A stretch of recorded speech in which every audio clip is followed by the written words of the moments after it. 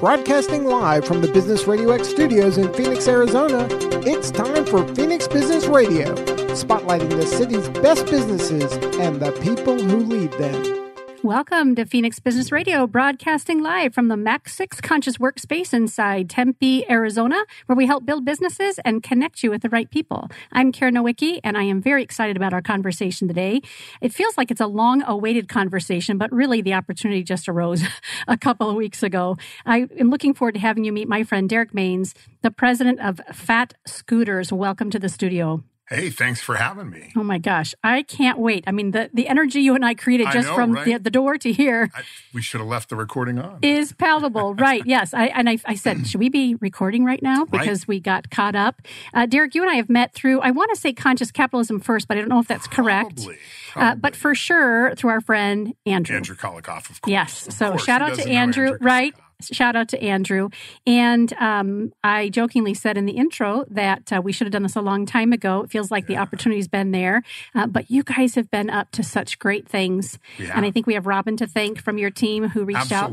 Yeah. So tell us, who is Phat Scooters? Phat Scooters originally started in Tempe about 3 years ago. I think our 3-year anniversary was in June. We started really based upon this idea of being able to get around your neighborhood without driving a car, but being too lazy to ride a bicycle. A couple of friends, Peter Johnson, who's our CEO, Bo Ralphs, and Dan Hankins, who are also friends of Peter's. Dan had bought a couple of these fat tire-looking scooters online. He brought them to his house, had Peter and Bo over for a barbecue. They rode these things around. I think they said within an hour they got stopped 12 times by people that were like, hey, what are those? Where do we buy them? By the time they got back home to Dan's place, they realized there was a potential business opportunity here. The challenge is that when they really looked at what Dan had bought, it wasn't very high quality. It was really a toy. It was, something that you find on the internet and you're like, that looks cool. You use it for a week and you say, wow, this is a lot of fun. And then it just stops working.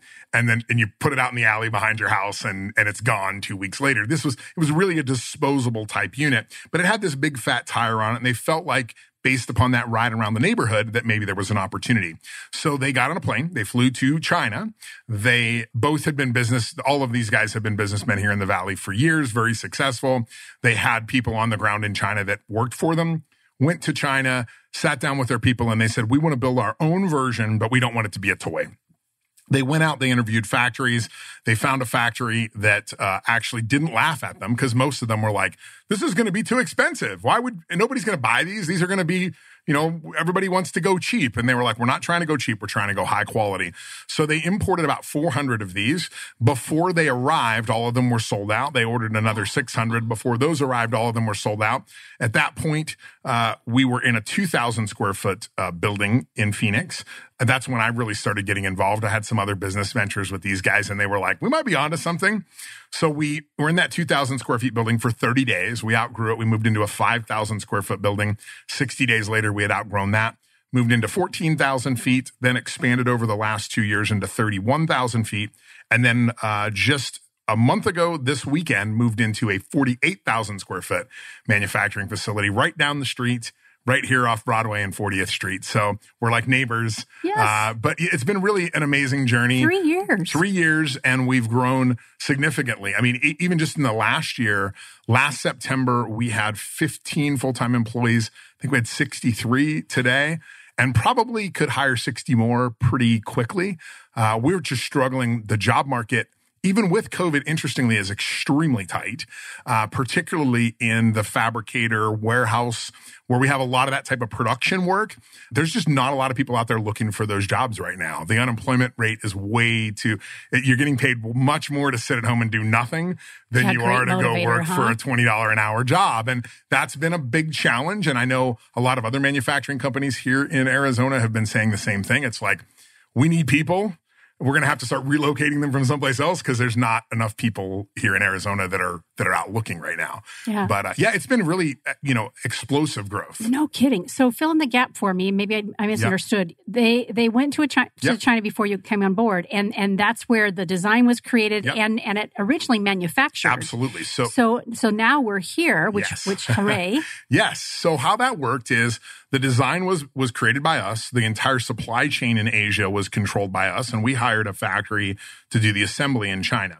Over the last 3 years, we've learned that you have to do still, even if you get a finished good from the Chinese mainland, 40% of the work still happens here because the quality just doesn't meet the expectations that we have. There's a lot of cost-cutting measures that get put into place, as well as a lot of accessories. Our average scooter, when we started selling them 3 years ago, was $1,500. Our average scooter now is over $4,000. $1,500 in accessories is the average add-on to a scooter. And I have scooters that we're going to show on our TV show this fall that start at $25,000. So the accessory piece became really, really big for us. So we were already doing a considerable amount of the fabrication on this end. All of the accessories, we make these things into golf carts. We have surfboard carriers. We have baskets. All of those things are manufactured here in Arizona and being added on to those units. And what we discovered about a year ago was that on average, we were spending about 6.5 hours in bringing the Chinese product up to our quality specifications. But if we were to build the product from parts, we could build it in 4 hours. Wow. So we actually put more labor, more work, and more American parts into the vehicle. It actually becomes less expensive from a labor perspective to actually do the work here in the U.S. and Mexico. So we've been working for the last year to relocate our supply chain. Still not all here. Sure. It's going to take time. It's a long process, particularly when the global supply chain does not exist in the U.S. It's been gone for over 20 years. Go try to find a bolt manufactured in Arizona or in the U.S. Very difficult to do. Or in some elements like electronic components, there's electronic components I can buy in Asia for $5 and Mexico for $20. 160 here. So you gotta figure out what's the sort of blend between the price consciousness of your consumer, their flexibility and understanding American made versus, made overseas. But for the most part, we are now hardcore in this process of relocating as much as is humanly possible to about a 300-mile radius of this location. With the administration's change with a lot of the trade policies with Mexico now, there's incredible opportunities right now in manufacturing in Mexico where some instances you can manufacture in Mexico and still be considered American made based upon some of these new trade agreements. So there's a lot that goes into that. And there's a lot of regulation around that, right? It's not just go produce it in Mexico and say it's not the way it's made. It's very particular with what elements can come from there and does the design and engineering, and there's a lot to it, but we're in that process right now, and we hope this time next year we'll be able to say made in America, but we're getting closer every single day. We're putting more and more American components in, more things that we're designing and engineering ourselves. And really we're making this transition from being a company that was designing and making a scooter to becoming an electric vehicle manufacturer. We have a lot of IP now around battery technology and our motor. So that's all starting to come into the supply chain right now, and it's pretty exciting where we're going. No kidding. So I want to, you mentioned TV show. We're going to go there in a second, but fill another gap for me. You mentioned that you worked with these guys before, and at some point they're like, we're really onto something. Yep. So how do you land in a president position? And I got tricked. Peter, if you're listening. No, what happened, interestingly, is my last company, I've been around the Valley for 18 years now, and I've been involved in a lot of companies. My last company was a combination of a number of organizations that I'd been involved with over about a 6 or 7 year period. We ended up doing a merger transaction where we all merged into one organization and then did a NASDAQ listing. And we did that in 2014. Since that time, I have been focused mostly on consulting and writing books. So I've written a number of different books about lean manufacturing, about growing companies. And in that last sort of 5 years, I was really loving this, right? I was making a lot of money doing it. I was really enjoying it. I was controlling my schedule, but I worked from home. So my good friend, Peter Johnson, again, if you're listening, Peter, you know the story. they opened an office right down the street from me. So he's like, hey, do you want an office? Like you can come and maybe give us some free advice and you can have a free office space. The office never materialized. It is actually a joke even with our production team. For 3 years, I've never had an office, to the point every time an office is assigned to me, if I go out of town and come back, there's like somebody else in there because we grow so fast. So it's become this sort of running joke that Derrick never gets an office. So I got lured in with this, hey, do you want a space that you can hang out? And then I started doing a little consulting, and then it became a little more and a little more. And the next thing you know, back in December, it was like, you know what? I live here anyways. I might as well just move in my stuff. So yeah, we made it really official in December, and I came on board as president.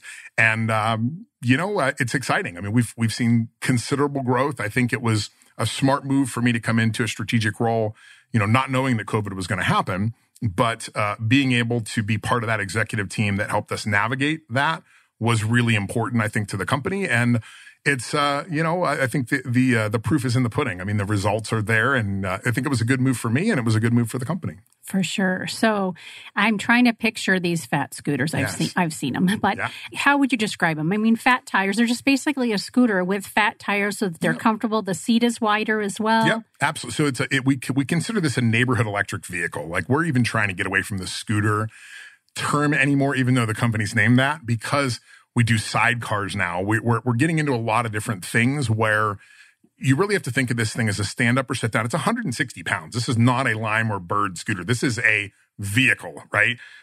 Our commercial units have a 2-year warranty. I mean, these are used in commercial applications and agriculture and at golf courses and resorts, and police use them. So, I mean, this is an actual vehicle. It's not your go online and buy a $500 unit. This is not the game that we're in. From conception to 3 years. Yes. It's amazing. It really is. It seems like, people always say that, an overnight success takes about 10 years. I think a lot of it had to do with the fact that we'd been successful before. Yes. We'd also been wildly failed at being entrepreneurs before. So we could identify certain patterns, and we did some things very different, I think, in this company than any other company I've ever been in. And that has been, we have allowed the demand to far exceed the supply for 3 full years. Mm-hmm. Last year, we estimate that we walked away from about 75%, about $2 million last year we walked away from. We just didn't place orders for. People wanted the product, and we just said, sorry, can't help you. Mm-hmm. Last month, we walked away from probably $400,000 in orders. We just don't have enough supply to meet the demand. That's been really interesting. Many times as an entrepreneur, you build a business and then you're like the field of dreams. You build it and then you hope that they show up. This is the exact opposite. We've always had far more demand for the product than we have the ability to produce that product. And regardless of how fast we've scaled, how large we've grown, how many people we hire, it just seems like sales are, once again, we're like, dang it, now what are we going to do? But that's a good problem to have. But it's also, I think, because we're a little gun shy, we've failed and succeeded before. So we know that truly market demand is what dictates if you're going to be a success or not. So we've allowed that market demand to really push the business. And it's both a good and a bad thing. I mean, it can be frustrating to walk away from dollars on a daily basis, but I think it's really helped us cement this position in the market. It's given us this top brand sort of perspective, and it's helped us to build a brand that now we can really start to scale. We know that there's an opportunity. We think we've identified how large the opportunity is, and now it's just a matter of capitalizing the organization, hiring the right people to scale that up to, we want to build $1 billion brand. I mean, I've never built $1 billion brand before. I've been involved in ones that have gotten to like the 600 range, never done $1 billion. I want to do $1 billion one, so I'll just make the proclamation right now. That's where we're going with this thing. Good. Another electric vehicle manufacturer in Arizona with $1 billion valuation. Electrical manufacturer. Electric vehicle manufacturer. I mean, we really are an electric vehicle manufacturer if you think about it, because this is all electric, and we've that's the reason that to move the manufacturing here is because now we have a lot more control of our design. We have a lot more control of the intellectual property we put into the scooter. And we even then can license some of that technology even to competitors. And we've been looking at certain things that we think we'll be able to license out to other people in the electric vehicle industry in the future. That's where we want to go, is being an electric vehicle manufacturer. You got Nicola right here, right? You got Phat Scooters right there. I think we figured it out the other day. We're a 4-mile drive from, one of the biggest electric vehicle manufacturers in the world, or hopefully will be. Yeah. Oh my gosh. So brilliant. Really. It's just nothing short of brilliant. Well, I'm that smart. I don't Yeah. Forget everybody else. This is all about Derrick. It was all me, of course. Well, but that's why they brought you on, right? This experience and not only the experience and the wisdom, and this lean, do it lean, but also the enthusiasm and the passion. There's never a time that I haven't been around you, which isn't very often, but a handful of times that you just don't exude. I have no idea what you're talking excitement about. and passion, and I love it. So you mentioned the TV show. Yes. How did that happen? Really, how do we go from Absolutely. a scooter company now having a TV show that doesn't even make sense? Yeah. So one of the things, and you can go on our Instagram or our website, that you'll see is we have always, since our inception, had an extremely high level of entertainers and athletes that have been customers. A lot of that has to do with the original team. Peter swam in the Olympics in 2000. Bo played for U of A. He was a mentor to a lot of great NFL players. Drew, who's another member of our team, was Wayne Gretzky's merchandise agent for a long time. Folks like Lindsay, who's on my team, she pretty much knows every MLB and NHL and NBA player out there. We had a core group of people that knew a lot of people. So when we first went out into the marketplace, a lot of those original customers were folks like Bill Murray. So we got this incredible brand awareness right out of the gate because of that. And that was really helpful, I think, in helping to build and establish this brand and grow it in a specific direction. And still to this day, right? Everybody's blowing me up on Instagram this week. If you haven't seen the Wild Hogs stuff yet, but the Arizona Cardinals this weekend did a huge feature on their YouTube channel on how many of their players have Phat Scooters. They have their own little biker gang. They have Phat Scooter parking at the stadium. I mean, it's a big thing. These guys hang out and ride all the time together. And it's become such a big thing that the offensive line of the Cardinals is now known as the Wild Hogs. So awesome. They're known for their Phat Scooters. So that's been super helpful, I think, in the brand and helping us grow very, very quickly and getting that sort of influencer piece of the business, I think, in place. But the great part about that is we don't give away scooters for free. It's one of the questions I get from investors all the time. They'll say, well, what do you pay these people to be influencers? And I say, we don't pay them to be influencers. They're part of our culture. They're part of our customer base. That started because of that. Long story short, because of that, over the course of the last 3 years, we have heard from multiple different producers that were like, hey, you got this sort of Cake Boss, Orange County Choppers kind of thing going. You get, I don't think you were ever at our old office, but we had a 2,000 square foot bar in our office that was fully stocked and supplied by many of the brands that we work with, which a lot of them are liquor brands. We're installing an 8,000 square foot entertainment space in our new office with a full stage, a 10-foot disco ball. It's a party. It is a party. We have a 400-foot racetrack out back. I mean, we're doing it up. So all of those little elements created this environment where television producers were calling us and saying, this could be something. What then occurred is the night there was a secret sauce event. We did one here before. The last secret sauce event, which was in March. That night, I'm standing at the bar and the news comes across that the NBA had canceled the season. And at that point, we had 100 events scheduled for this year. Everything from the Masters to Pebble Beach to you name it, we were involved in it. All sorts of, we were involved in the NFL draft. We were going to be at the NFL Hall of Fame ceremony. We had all of these crazy things going on. And overnight, we knew every one of those things was going to be done. So what we did is that night, we got together as a team and we said, what are the opportunities that COVID creates? And we immediately realized that we were going to have to probably reduce our headcount because we had a lot of events people. We knew that that was something we were going to have to do. We also knew that based upon everybody tells you after a recession that the smartest brands double their advertising during a recession. So we quadrupled our advertising that night. And the next thing we did was we called a young lady here in town named Kelly Salloway, very well-known executive producer, has produced a lot of shows for Motor Trend and Discovery. Called her up and I said, are you thinking what I'm thinking? And she's like, yeah, Hollywood's not going to have any new content for a year because everything's going to shut down. And I said, can you get a camera crew here tomorrow to shoot a sizzle reel? And 7 a.m. the next morning, the camera crew showed up. We shot a 4-hour sizzle. We shot for 4 hours. We got about a 3-minute sizzle reel, and we hired a broker and started shopping the show.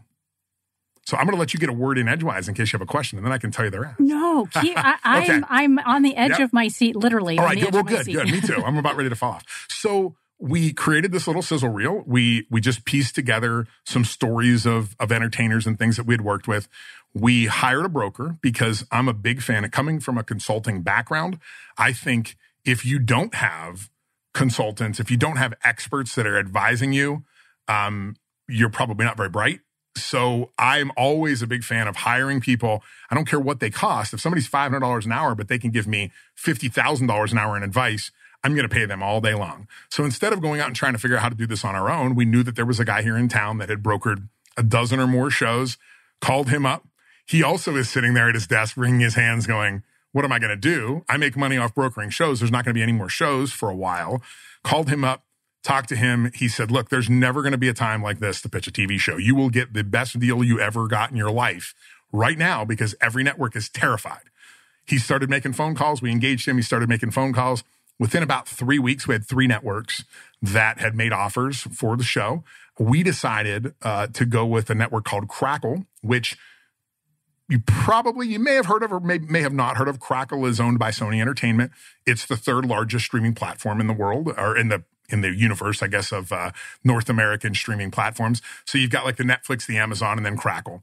Crackle had never really done a lot of its own programming. It had mostly syndicated other programming. They had just started into this idea of doing their own programming. And we sat down with them. They just loved the idea. They thought it was a great show. They were pretty much like, don't negotiate with anybody else anymore. We want this show. We're going to make it work. Yeah. And we got just an incredible deal with them. We decided to cover all of the costs of the show ourselves. And we did that intentionally because we also knew that, thinking about it, if the networks weren't going to have new programming, that means viewership is going to go down. That meant their revenues were going to go down. So they wouldn't have money to buy new shows. So we came in and said, we're going to provide you a show with everything included.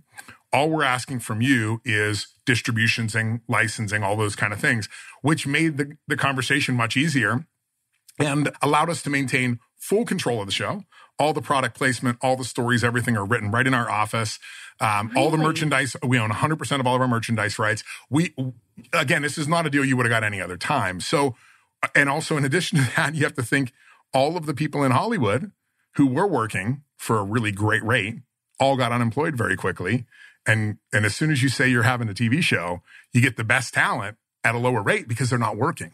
So we got an incredible director. I mean, everything he produces, I feel like he's like the Midas touch. I mean, he's done Netflix documentaries with Robert Downey Jr. He was the director of Sesame Street for a few years. So he's just a great storyteller. He tells it with pictures. So we're super excited about it. The show's called Riding Phat, and it's in production. I mean, literally, I left the lot to come over here to do this, have to go back, change clothes. You have to when you do a TV show, you have to keep track of everything you wore. Oh, right? Sure. Because you don't think about the fact that it's like, wait, is this scene connected? It's not shot in order. Trust me. It is like, they're like, you're going to shoot this. I'm like, what's this for? They're like, we don't know yet, but just do it. So, but that's the long story short, I guess, or the short story. Move over Kardashians. Yeah, Hello, Riding Phat. Riding Phat. Did you see Kardashians? They're done with their show. Oh, really? I'm so pleased. I don't follow them. I just happen to see lots of people are commenting. But there you go. Now we've got this opportunity for Riding Phat. And the momentum and the excitement that you have from the people we all watch, the athletes, the actors, the celebrities out there, they really have lend a hand in the creation of this show. They really have. And that's been the exciting part. You know, I think not having a lot of other things to do. We've had some great folks that are appearing in the show this season. And it's a shortened season. It's a 6-episode season because we need to get it done so we can get it on the air. Our hope is that we'll just continue on and start shooting in October again for season 2. But we've got great folks like Dominique Wilkins, who's the legendary, Hawks player that, one of the greatest basketball players of all time. I'm playing one-on-one with him in his backyard. I think now we're turning it to 3-on-1 because I told him yesterday, I'm like, dude, you are going to destroy me. So can I bring some backup, right? Can I recruit some? And he's like, yeah, do what you got to do. But I guess, he's that Michael Jordan era. So he's probably, I would think in his 50s.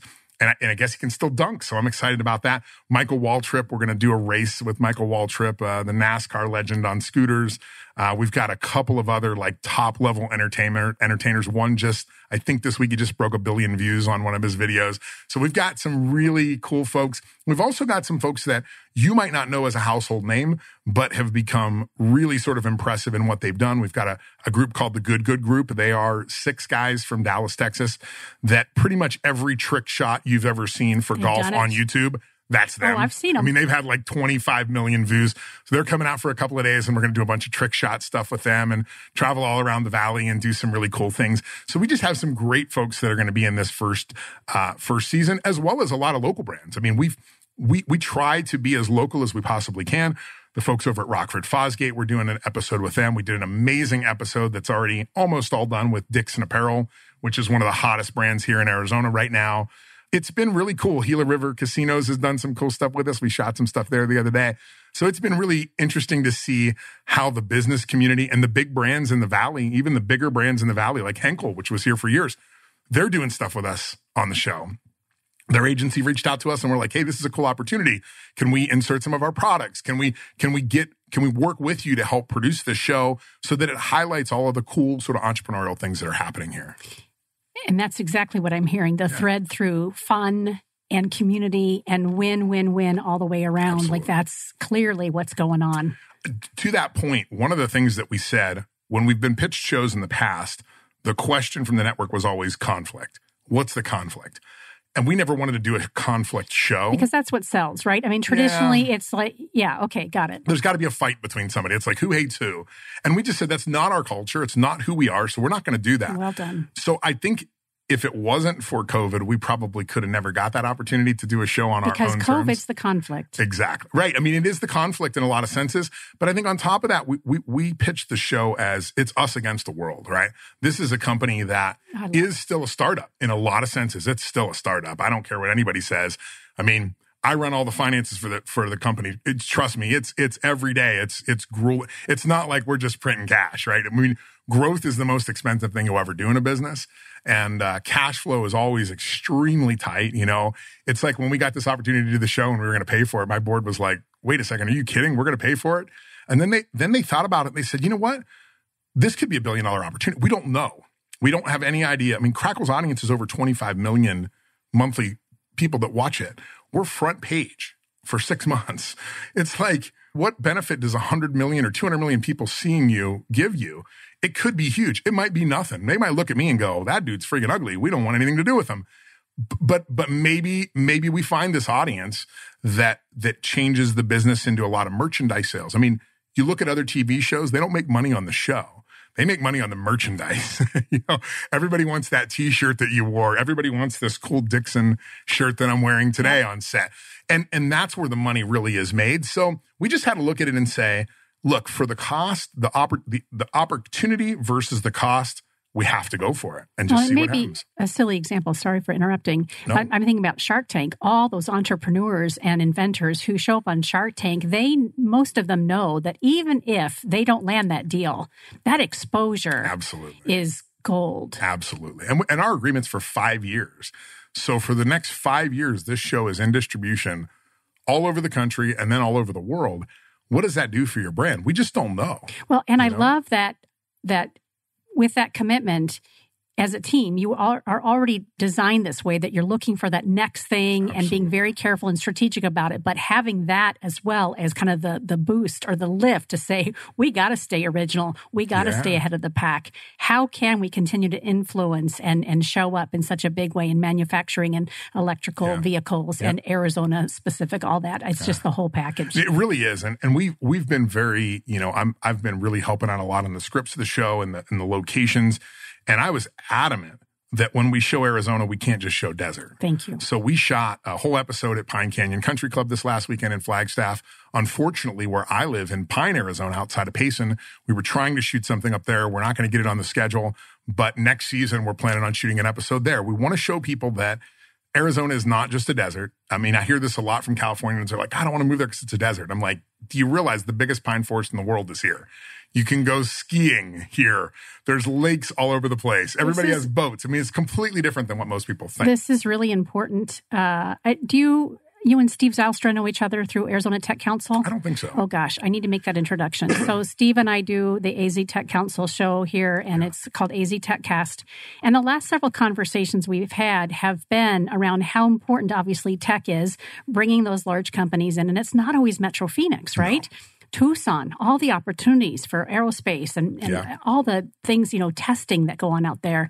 And with Local First and Thomas Barr and Kimber's work, how important we are as a collective state. Yeah. So I would love to make that introduction because the way that you're thinking and the way in which you guys are representing all of us here in Arizona, thank you very much, it speaks volumes about, again, who you guys are, your allegiance to the state, and also our growing economy. Just to that point, on Monday, we shot downtown Phoenix, and I'm an East Valley guy. I have a house in Pine, Arizona. I don't go a lot downtown, but I am friends with Kimber. I'm friends with Thomas. I know all the cool things that are happening down there. And one of the other things that we did when COVID happened was we had a new product that we were launching on April 1st called the Fleet. And it was specifically designed for food delivery. And our target market for that was Postmates, Uber Eats, all these big guys. We designed this unit so that it's allowed in the bike lane, but it can go up to 70 miles on a charge. So it's like an e-bike, but it's a lot more stable.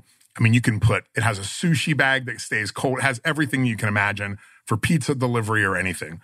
We had all of these units sitting in our warehouse, and as soon as COVID hit, everybody started canceling all these meetings. All of the big delivery companies are like, hey, give us a call after the pandemic. And we're like, what are we going to do with all this inventory? So one of the things that we made a conscious decision to do was we reached out to 12 local restaurants that we frequent all the time.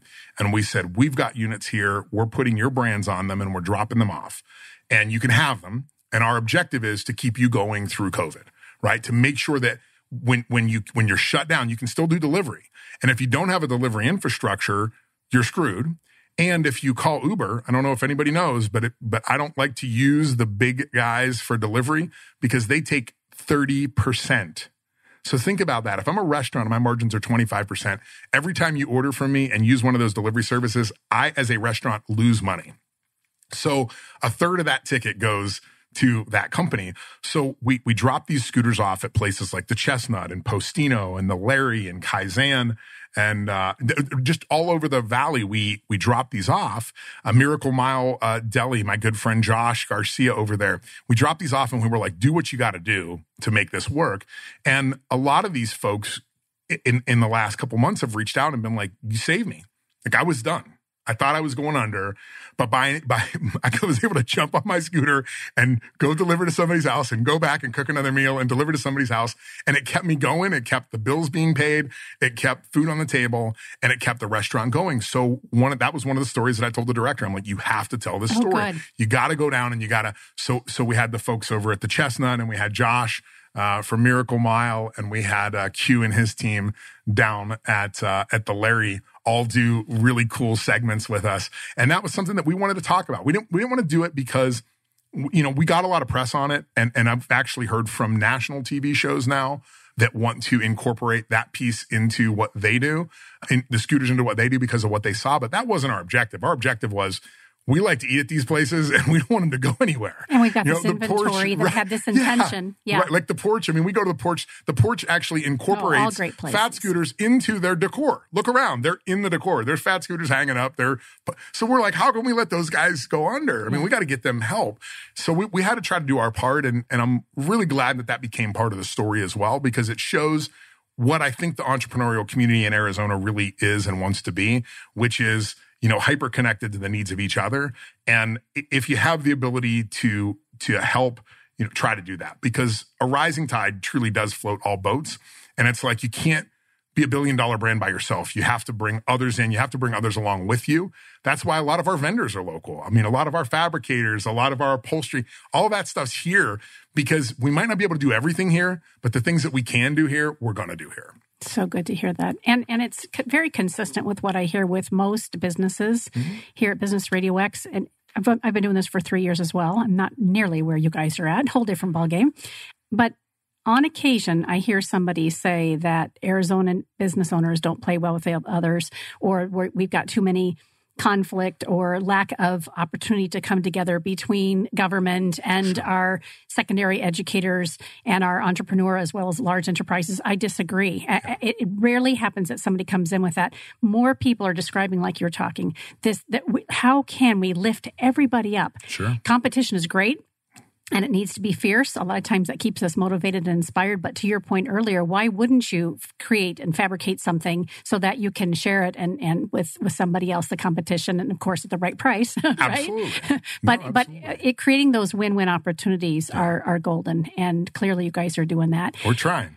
So how did you become an entrepreneur and a business owner? Like, take me back. I'm completely unemployable. That's the whole thing. I'm just not. I'm an unemployable person, so I had to become an entrepreneur. No, but yes. Yeah. Oh no, absolutely. Because I get that. I have. My wife said I've gotten one paycheck in I think about 12 years. From a company. Yeah. I mean, I've always been that way. I think it was where I sort of grew up in central Pennsylvania. There wasn't a lot of opportunities. When I was 13 years old, I started a landscaping business. I couldn't drive, so I just had to hire kids that were older than me that had pickup trucks. Pretty much the interview process went, are you 16? Do you have a truck? You're hired, right? I mean, that was it. So I built my first enterprise when I was in my teen years, and it was a lifestyle business, right? I was a musician. I loved to go out and I was a singer, so I used to love to go out and play on the weekends. So I had to find flexibility in my job. So running a landscaping business was the best way for me to do that. Throughout the years, I've just found that I have a knack for certain things. One of the things I have a knack for is turning companies around. It's been something that since I was, maybe I'm just stupid. I mean, my first really opportunity to do that, I was in my 20s. I got a job in sales at a car dealership. I overheard the owner of the car dealership saying that he was going to close the business because it was unprofitable. I asked him to go to breakfast. I told him that the reason he was unprofitable is because pretty much my manager was stupid and that I was going to fix it for him if he would like me to. And he just sort of laughed and was like, look, the lease ends on the 31st of September. Go for it. If you want to be the boss and you think you can fix this thing, go ahead and fix it. And within 60 days, it was the number one dealership that they had. So, it was, I think I tend to identify where people's strengths are and I put them in those places. But I also am very, very quick to try to get freeloaders out of the way. And I think a lot of this, unfortunately, happens as you grow a business is recognizing that the people that you start with rarely, trust me, if you're an entrepreneur, the person you start your business with, the probability that you guys will still be together when that business exits is somewhere less than zero. I mean, it just doesn't happen that way. When you hear stories about, two brothers start, that's like a wild exception. But recognizing along the way that, the people that get you to, I always say this, when your business is, when all of the employees of your business can fit in a minivan, there's really no politics. Everything is like easy. You all can go to lunch together. Everybody communicates to the CEO. As soon as you hire that ninth person and you can't fit in a standard minivan anymore, all of a sudden there's a lot more rumors that happen. There's a lot more, you don't really know everything that's happening on a daily basis because you start to create levels inside the organization. Again, that happens at about 50 employees. The people, that first 8 in the minivan, when you hit 50 employees, almost without exception, all 8 of those people leave. Like either they leave by their own or you exit them out. So, I became an entrepreneur because I was really good at doing that. So I'm not a great guy at starting something from scratch. I'm a great guy at helping fix something that has a huge potential, but might be stuck or isn't completely sure on how to get to that next level. And that's what I sort of do. I'm a very type A personality, but I'm extremely logical. I had a psychological analysis done years ago by a private equity group that I was working with. I had a psychologist come in and sort of identify my traits. And they said, logic, you're a 10. Ingenuity, you're a 10. Patience, you're a 1. Detail orientation, you're a 1. And it was interesting because the psychologist said, because you're so low on these things, you're probably really good at creating systems and processes that cover up for the fact that you're really bad at those things. And at the time I was a COO. So I'm like, I'm the worst guy to be your COO, but I'm actually the best guy because I don't know how to do it without a process. So I think that's been why maybe I've had success, but I've also had failure in that too. Recognizing that things do have to work through sort of a logical process, but being willing to pivot when needed, as we did with Phat Scooters. We made a really hard pivot in March and it paid off. You could say some of that's luck. I think some of it's just experience too, of being around enough and not pivoting. I think 2007 was a great example of, I was involved in a number of businesses at that point that sort of laid in the fetal position in the corner and said, let's just wait and see what happens, and then the whole building collapsed around us. But you've learned from that. In fact, before we went on air, you said COVID, you knew from a mentor who'd shared with you that within biggest opportunities, 24 hours, you got to move within 24 hours of an opportunity like that. My mentor was a billionaire investor from Dallas, Texas, and it's a long story on how we met, but it just was sort of by happenstance. I didn't know who he was. We were involved in a business transaction, and I did something that really stood out to him, and he just sort of took me under his wing. But, he told me that before the 2008 crash, he was only investing in companies where he could call the CEO and ask them if they had a 5-10-20 plan. And I was like, okay, what's a 5-10-20 plan? If you want to know the full story, one of my books talks about it. But a 5-10-20 plan is a written plan that every business has to cut 5% of its expenses by Friday, 10% of its expenses by the end of the month, 20% by the end of the quarter. These are written plans, not only strategically, but tactically. All of your department heads write down, I would cut this person, I would reduce this cost. It's all laid out so that when it hits the fan, you're prepared. You pull it out of your office, you pull it out, you hand them out, and you make a decision. Are we doing our 5? Are we doing our 10? Are we doing our 20? With Phat Scooters, we made a decision. We're doing our 20. Right now, we're doing our 20. We did the 20. That gave us a little bit of breathing room. And then we said, okay, now we have some money for a sizzle reel. Now we have some money for marketing. Now we have some money to do these things. And we, maybe we put it all on red right at that point and spun the wheel. But we couldn't have done that if we hadn't executed on that 5-10-20. I love it because he used to say to me all the time that, if a company's at 10 million and they're shrinking back to 8 million, the easiest way for them to know what they should be spending is to look back in their accounting and say, well, to get to 10 million, at some point I had to be 8 million. Well, how many people did I have? What was my products? What were my services? So just looking at business very logically, not using your heart maybe in this process, but just looking at it and saying, what do I have to do to survive? And taking that, taking that experience and advice and logic and saying, okay, here are the steps, here are the things that I have to do based upon the information that's available to me that I believe will make me a success. That makes sense? It makes great sense. Yeah. Perfect sense. Yeah, love it. Was there ever a time throughout your entrepreneurial journey that you doubted yourself or hit some lows? A few minutes ago, and I don't know what word you said, but you're like, maybe I'm just stupid. Yeah. And tongue in cheek. But were there moments? Because there have been those moments for me where I'm like, it all feels right. And then sometimes within a minute, it doesn't. Yeah. Because I lose an opportunity or was counting on something happening. It fell through or someone leaves my team and I'm like, holy cow, I got to do the heavy lifting again. Yeah. And those moments where we personally are rolled up in the corner, like people don't often think that I have those moments in business, right? I've shared a lot of it personally, but how about you? Like because you're always this up guy to me, but Oh yeah, no, I mean, I've the reason I'm so unemployable, I've been fired more times than, I get fired all the time. I mean, I've been fired by boards. I've been fired by CEOs. I get fired all the time. That's okay. I think it's part of the sort of journey, right? Of recognizing that you really have to take the hits as they come. I'm a big fan. I play a lot of golf and I'm a big fan that, if we're going to go play a par 3 and your objective is to hit a hole in one, you could stand there for a month trying to hit that hole in one. I'm a hack. I might hit it 40 yards and then pull out another club and hit it another 20 yards and another 15. I'm going to get to the hole faster than you, no matter how good you are, because I'm just going to take those little steps. So I think about like time, it goes in one direction. I sort of think about that way with decisions as well. I make decisions and those decisions lead me to other decisions and lead me to other decisions. My sort of religious beliefs are sort of tied into that as well. There's a great Taoist story. We've probably all seen the yin and the yang, right?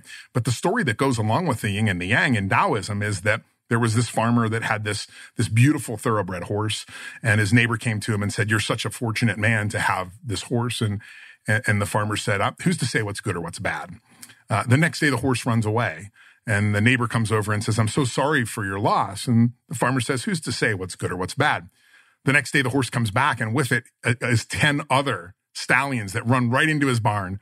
And his neighbors come over and say, "Oh, you have such great luck." And he says, Who's to say what's good or what's bad? The next day, his son goes out and tries to tame one of those stallions and is thrown off and breaks his leg. And his neighbors come with condolences, and guess what he says? Who's to say what's good or what's bad? Right. The next day, the king marches through his village and is conscripting all the young men to go fight an unwinnable war across the great ocean. And his son can't go because his leg is broken. So who's to say what's good or what's bad?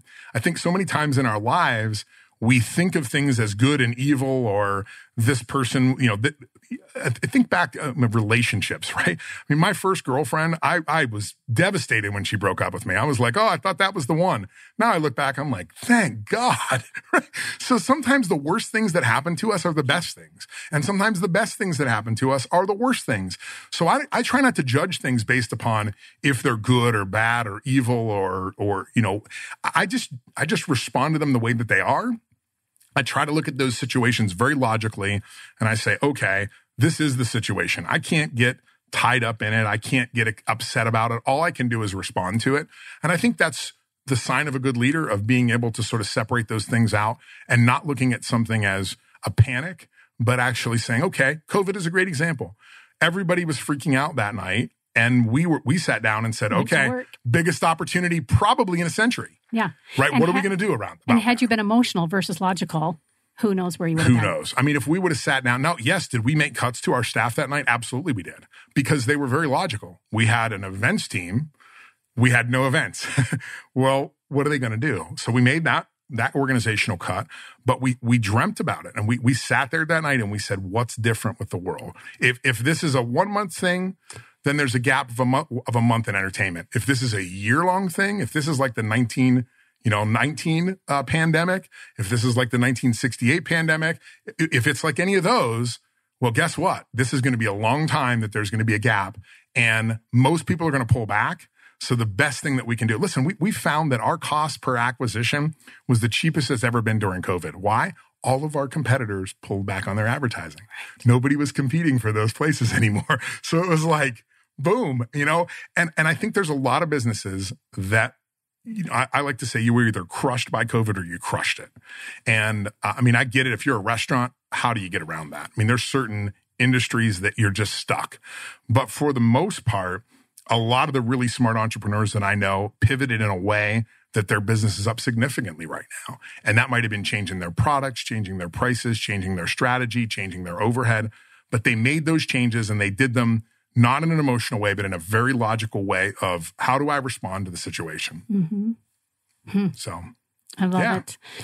What is fat-headed? And by the way, for those of you who aren't familiar with Phat Scooters, it's P-H-A-T. P-H-A-T, yeah. So what is fat-headed? Oh, fat-headed. I don't even know what that is. Do you not? No, fat-headed. Or no, where is fat-headed? Oh, where are we at? I was going to say, hey, I guess I got a fat-headed. No, right.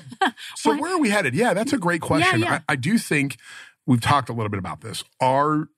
We are transitioning our business to be an electric vehicle manufacturer. That's where all the B's exist in the marketplace right now. And when I say B's, I'm talking about billions, right? I mean, that's where billion-dollar valuations exist, is in the micromobility space and in the electric vehicle space. So for us, it's moving the business in that direction and being really open and trying to understand what this television show opportunity means. We don't know yet, right? All we can do, and I will tell you right now, we're bringing on some new marketing people. We're doing a lot of changes inside the organization. And I'm having them build out business plans for, okay, what happens if we get $20 million in t-shirt orders next year? What happens? How do you fulfill those? Who is fulfilling them? What are the vendors? What are the designs? And I'm having them go through all this process because we might not sell a single t-shirt, but we know other successful TV shows have sold 9 digits worth of merchandise.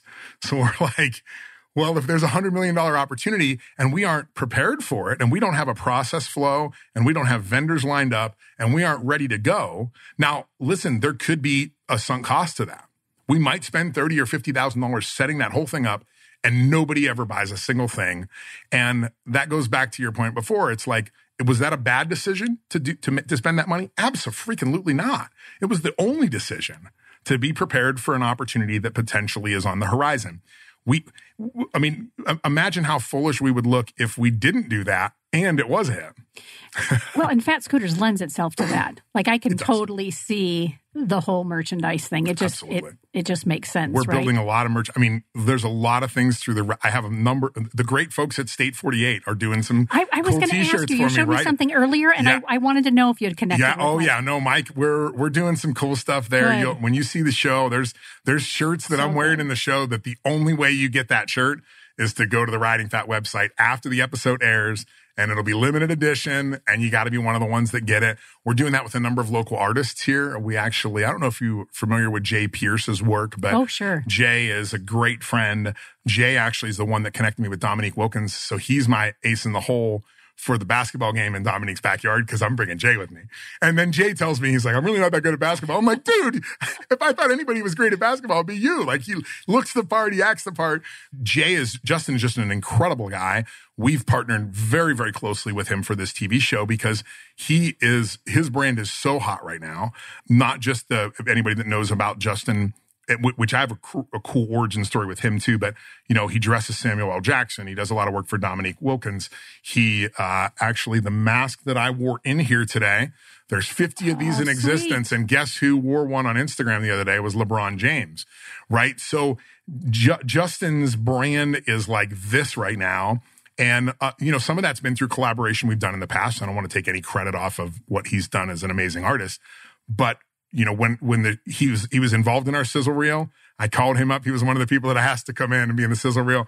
So when the show got landed, I'm like, dude, we got to do an episode with you. So we're shooting at Justin's house at 3:30 today, and shooting him painting and showing sort of his background and where he comes from. So, to us, we've got to position the opportunity. It's not just the opportunity now. It's how do we position that opportunity to make a profit and to maximize the potential to our shareholders, which is really what we exist for, is, our fiduciary responsibility to the people who invested money in us along the way. And all the stakeholders. All those stakeholders, yeah. Absolutely. I mean, I'm a very big triple bottom line kind of guy. If you recognize my voice, I was saying earlier, I had a radio show here in town years ago called Your Triple Bottom Line. And that's what we talked about. We talked about how do we blend people, planet, and profits together. And my background in history, a lot of it came from sustainability. I've consulted with ExxonMobil, Walmart, Monsanto. Can you believe it? Somebody actually introduced me at a conference one time and said, Derrick is the only sustainability consultant that's consulted for 3 of the 4 horsemen of the apocalypse. And I was like, wow, okay, that was a great introduction. But, that sustainability background, that's why I love the electric vehicle space, right? I love this electric vehicle space because it's where we're going. I mean, there's no doubt about it now that's where we're going. And, being a part of it in a segment and category that's not really heavily addressed by the large automobile manufacturers right now is an exciting opportunity. So 2 more connections and introductions, if not already. A to Z Manufacturing Magazine. Okay, got to make that connection. And Dory Morales, Green Living. Of course, okay. I know Dory. I figured you knew Dory. Dory and I go way back. I was on the board of the magazine years ago when it first got started. She's a dear, she is great. and also brilliant. Yeah, she's very love it. Okay, so fun. We're almost at the top of the hour. Perfect. Tell us where we can learn more about Phat Scooters. Absolutely. And when so you are actually in the space just down the road a bit. We're right down the street. And you said throughout COVID, we never shut down. Yeah. And we were labeled a essential business because of our participation in the golf industry. We did a ton of work in the golf industry around single rider. Being that we make a single rider golf cart, we sold out very, very quickly and struggled to keep up with the demand for manufacturing. When COVID hit and golf was labeled an essential business, golf and outdoor sporting goods were labeled essential businesses in Arizona. So we were able to keep our manufacturing. We were very, very cautious. We did certain things, like we had certain sections of the building that were sort of cordoned off that nobody from another section could go into that section. We took all of our administration, marketing and sales team and put them at home and put them on Zoom. So we kept a very limited operation, but we were successful in doing that. So we've maintained throughout that whole thing, and we've incorporated a lot of that into what we do now today and being safe still with COVID, a lot of testing and those kind of things. But you can find out about us at phatscooters.com. That's our main website, PHAT. And then Riding Phat, the best thing to do right now is to follow us on Instagram. The Riding Phat Instagram account has all the behind the scenes footage. So there's probably 25 photos a day and videos a day of all of the production that's happening. And a full TV crew is 16 people. I mean, we're going to Justin's house today. And I'm like, dude, you understand there's going to be 16 people in your living room. So it can be pretty overwhelming, but I'd love for you to follow the journey and check it out on Instagram. And hopefully, once COVID lifts, we'll do a huge party at Phat, and everybody can come and at least one party. At least, if I know you're hosting a variety. I only do of 2 to 3 a week. Only 2 to 3 a week. How does your wife keep up with you? I know. Well, she just comes to all the parties. So, easy done. Exactly. I love it, Derrick. This has been a blast. Yeah, I sure appreciate you sharing your story, your success, and your background. Are your books available still? Yeah, they're on Amazon. Just Google me, Derrick Mains, and they are all on. I think I got 3 on Amazon right now. Yeah, so. All around management and being lean, sustainability. Yeah, and they're fictional books. The two most important ones are fictional books that I wrote intentionally as fictional stories. But to teach? Yes. So it teaches the methodology that I've used in management over my career, the lean methodology as well as the people management method. And I originally wrote the books as sort of like, okay, step 1, 2, 3, 4, 5, and I'm like, this is really boring. I'm more of a storyteller, so I decided to just create fictional characters and tell their story, their journey of management and success and failure in business. We have I've read a handful of those kinds of books before, and I am not much of a reader, so that helps me too. Land in the knowledge and the wisdom of I always those say lessons. My favorite book is a book called The Clipper Ship Strategy, and it's essentially letters between an uncle and his nephew that just graduated college. And I learn more from that, but I still read that book probably once a year because it's so good. So I try to use that same sort of thing of a mentor to mentee, trying to explain to them how to deal with certain situations. And I think it worked. I mean, oh, for sure. Yeah, it did well on Amazon. Who Stole My Cheese is the one that I'm thinking, but there's one other similar to that. I know there's a bunch, but yeah, there's a couple comic books too. Somebody recently sent me a fish or something. Oh yeah, the catch books. Yes. That was my old business partner, Cindy Lauren, that wrote those. Yeah. So we actually created a lot of our content together for years because she wrote that book. Oh my gosh. So yeah. Great. Nice. Again, you've just had an opportunity to hear from Derrick Mains, president of Phat Scooters right here in Arizona. And do catch them on Instagram mainly. Yeah, I guess that's a place to go. Probably. You'll find our YouTube channel and everything from that. So, and then look forward to the premiere coming up in... a week before Christmas. So we'll have a date coming out here real soon. So we'll have a premiere episode that'll launch that week. And then all the streaming episodes will come out in January. And the name of the show again? Riding Phat. Right. I love that. Riding Phat. It just, again, everything just feels like it's all just falling in line. Not without great strategy, lots of experience, lots right? of stress. And look how gray my hair. It's all falling out now. You're speaking to somebody else who's gray, so not an issue. And we're in now. That's gray is in. Yeah, in. gray is in. Right. I dye my hair this color. It's not. Yeah. Mm-hmm. Right. People do ask me that. They have. Like, what is the number on the box? Like, what's the name? What's the brand you use? I'm like, listen, this is life. Exactly. This is just gray. Exactly. Thanks again. Thank you. You've been listening to Phoenix Business Radio X, broadcasting live from within the Mac 6 Conscious Workspace studio. Some media leans left, some lean right, and we lean business. Until next time, I'm Karen Nowicki. Thanks for listening.